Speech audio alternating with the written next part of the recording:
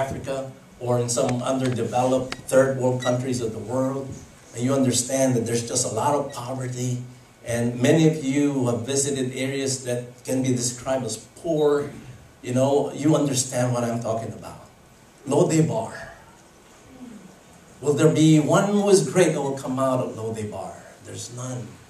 And so here comes this man Mephibosheth. And so what is the reality of this loving Savior? Friends, the fact that He has provided salvation full and free for every one of us without limit, right? Became real at the cross. God, in Romans chapter 5, verse number 8, the word uses demonstrated. God demonstrated His love toward us in that while we were yet sinners, Christ died for us. So that is the demonstration, the highest demonstration of God's love. It is there at Calvary. And we said that the result of this love is what? Verse 5. Then King David sent and fetched him out of the house of Machir, the son of Amiel, from Lodebar. So what happened to Mephibosheth as a result of the king searching him out, right, was that he was taken out of that barren land, unproductive, into the palace. Totally different, right? Totally opposed, you know, totally opposing end of that spectrum. When you think of social status, when you think of the socio-economical aspect of it, there's nothing that can be compared. There's nothing similar. It's total opposite. From a land that is poor and barren, like I said, no hope, unproductive, into the palace of the king. But there's everything. But there's everything. So, friends, we have a very loving Savior that sought us out. It's not you, but it's God who sought after you. Remember the story. From the very beginning that man had fallen, man started not only to run away from God, but man was found hiding from God. Where are you, Adam? God asked. Walking in that garden after the fall. Now they found themselves, you know, subconscious of their nakedness. Guilt was what they carried. So they were scared. When Cain killed Abel, what did Cain do? He went away. He ran away. He went hiding.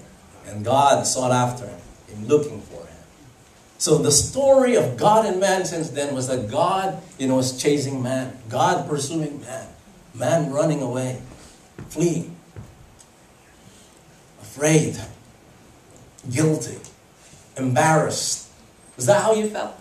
When you realize that you're such a rotten sinner, just like how I felt. You know, I recognize my own wretchedness.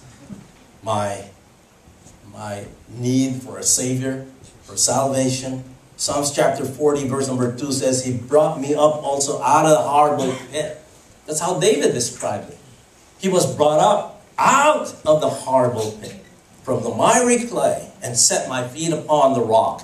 And praise God. That's what He did for you, and that's what He did for every believer that turned from sin into acknowledging the grace of God that's made available. Now, let's talk about Mephibosheth as a picture of a lost sinner. Now, in verses 6 and 7, right? Verse number 6. Now, when Mephibosheth, the son of Jonathan, the son of Saul, was come unto David, he fell on his face and did reverence. This is what we're talking about in our Sunday school. Worship. Reverence, right? And David said, Mephibosheth, period. You notice that? That's the only thing he said. Mephibosheth. Period. And he answered, Behold thy servant. So, number one, God will call your name. See, I explained to you last Sunday that this offer is universal, right? But it becomes more meaningful and special to you as an individual human being in this world when you realize that God chose you out of the many. When you realize the reality or the truthfulness of what was said in Ephesians chapter number 5, that you and I were chosen when? From before the foundation of this world. And God said to Jeremiah, Jeremiah, before you were born, I already know you. Isn't that amazing? And David testified in 139 a song, right? Behold, you already know me, right? From everything, even from my mother's womb, you already know me. Yesterday I was meditating on a passage in the book of Job in chapter number 31. And that chapter tells us how that God is the creator of all. So that those that are in the womb was created by God. That God already knew you from the womb. That's how, to me it's not simple, but it's profound. And how can God know everything? Well, He is God. He is omniscient. I cannot even begin to understand with my limited understanding the wealth of knowledge that God has. Knowing everything that you are, past, present, and future. Everything that you will be. Everything that you have. Everything in this world. Everything that is in this solar system. Everything in our own galaxy and other galaxies outside of us. Everything in His entire creation. How can He know that? Where did He come from? He came from nowhere. No one created Him. That's why He is God. He existed in eternity past. Right? And He's not limited in any way. So He is the omniscient God who knows everything. He's the everywhere present God. Amen? And He is also the all-powerful, almighty God that we have. And that's the kind of God that saved you. With man, it is impossible, to save people, sinners like us. It is impossible. Remember how Jesus put it? If the rich man cannot be saved, how will they be saved? You know what Jesus said? It is easier for a camel to go through the eye of a needle than for a rich man to be saved. My goodness. What He's showing to us there is some type of a hyperbole, right? An exaggeration. In order for us to understand, the impossibility of that happening through human ability. But you know what Jesus said after that?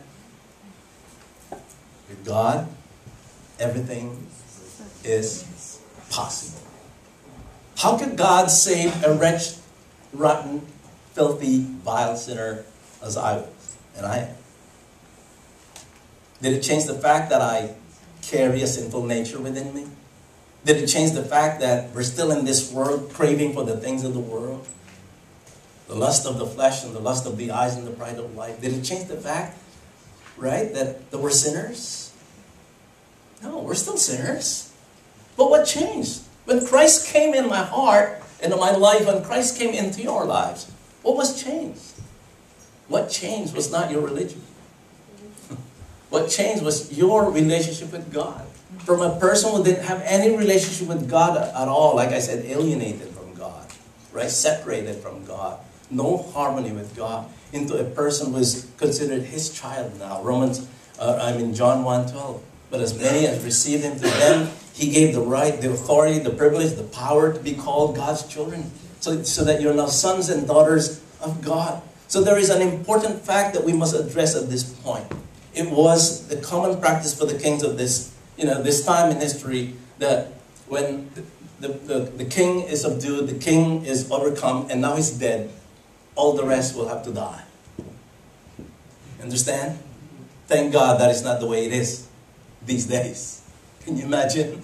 It is not about whether you're alive or you die, right? This is not a question of life and death. But now, it's okay. Here's the president. His term is over. Here comes another president. No one dies.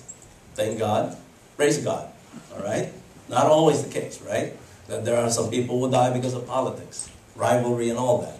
But back in those days, in David's time, King Saul had to die. Jonathan had to die. Every one of them had to die. All his servants, all the ones that are close to him had to die. Get rid of them. So there's eradicate or totally erase the possibility of a rebellion. That is the whole purpose of it. And so when all of them had died, and of course it brought sadness to the heart of David that even Jonathan, his best friend, died.